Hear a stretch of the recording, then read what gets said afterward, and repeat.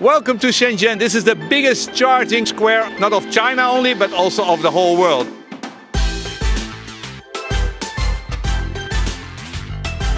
We have 637 cars charging here at the same time. This is the BYD part.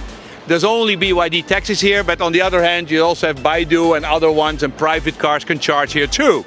The average person stays here about an hour, does about 15 to 20 kilowatt hour. The average speed of a charger is 30, and you also have 40 and 50 kilowatts, so that's about it.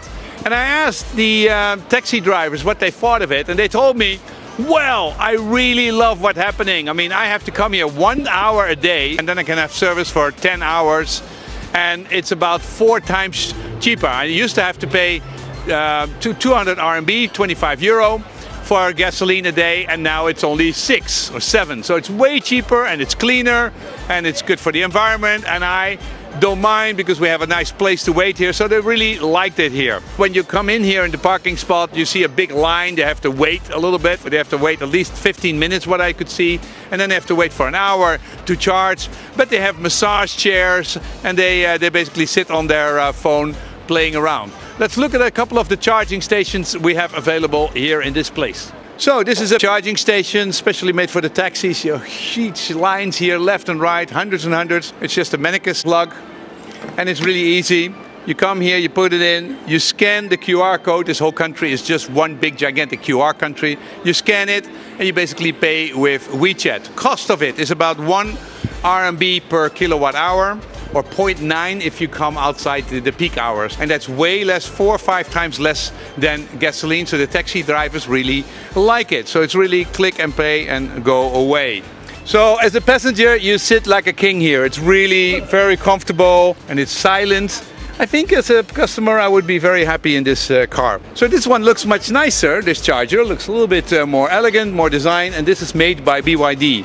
So it has a screen, you can see how much the battery is full, and there's a little bit better information. So I think that's progress. And here we have the CHAdeMO version, which we know from Japan and from Holland. We have them too.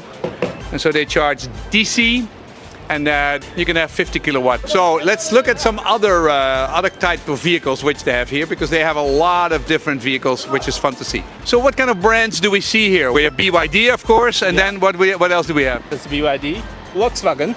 Volkswagen, yeah. The Geely, yeah. The Rover, yeah. The Britain. Rover, yeah. And what is that? Changhe. Yeah, Changhe is another Chinese small one manufacturer. But I would say this is 75% BYD taxis we see here, and 25% other ones. I think most of the company-owned taxis are BYD. Yeah. So this is a special car. Which one is this?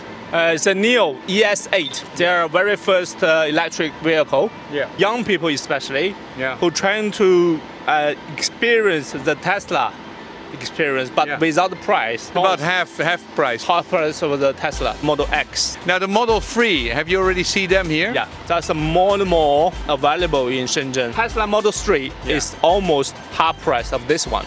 They're very popular for the young people. Okay, I saw it. The biggest charging square in the world. 650 people, and it's really interesting, all the culture around here, how they see it. It's big, it's efficient, it works. But I think what would be better is to have smaller places, 30 or 40 charging stations, and then to have them distributed around the world so you don't have to drive here. But everybody seems pretty happy. The taxi drivers are happy. Everybody likes it here. It's very gezellig, like we say in the Netherlands. It's cozy.